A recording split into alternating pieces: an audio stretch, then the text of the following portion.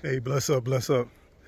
I remember there was a time, and I'm taking you a little bit further back, right?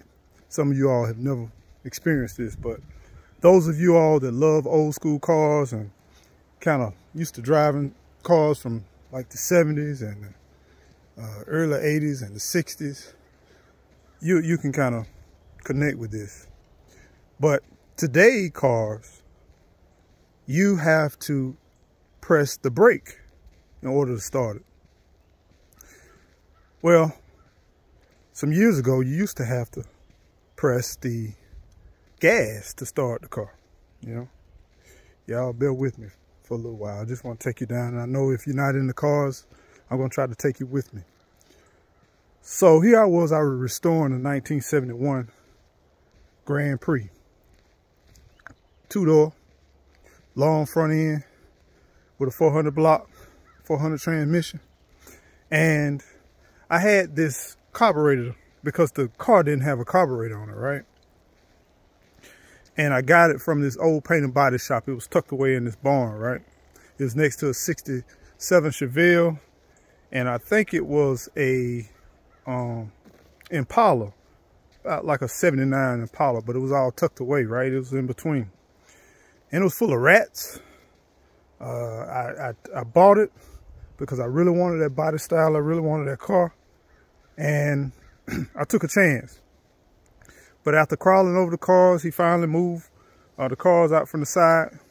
We were able to get the car out of there. But, I was paying on that car. I didn't have that much money at the time. And I was paying on that car a little bit by a little bit, right? Giving them $20 here, $50 here. Wherever I made some money, I just used to give them some money for this car because I really wanted this car.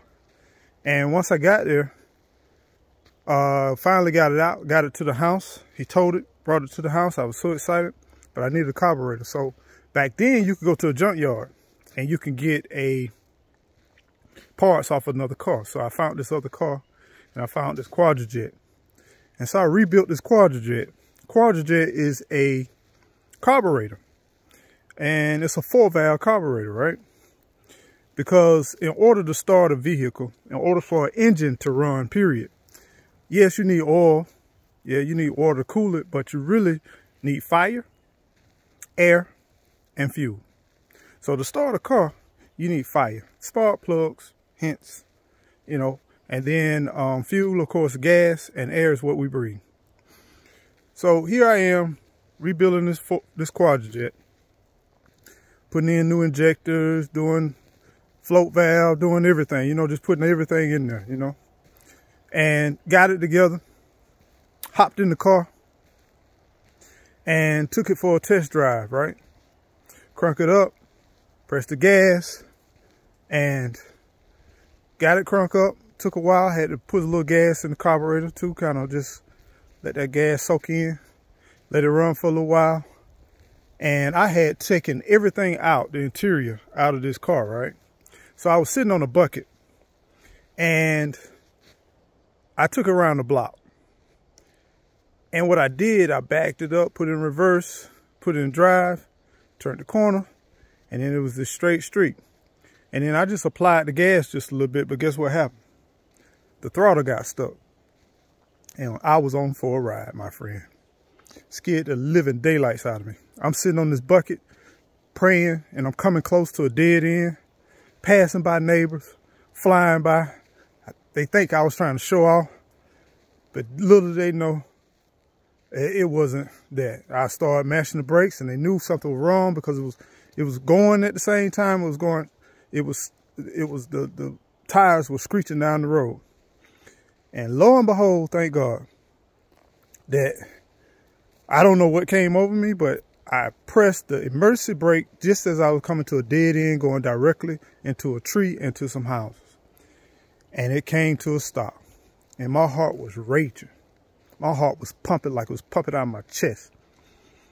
My eyes seemed like they was going to buck out of my head, and I was just shaking. I was shaking. And my palms were sweaty, gripping the wheels, steering wheel. If it was one of these new steering wheels, I believe I would have just put my fingerprints in the steering wheel, But it was one of them old hard steering wheels at the time.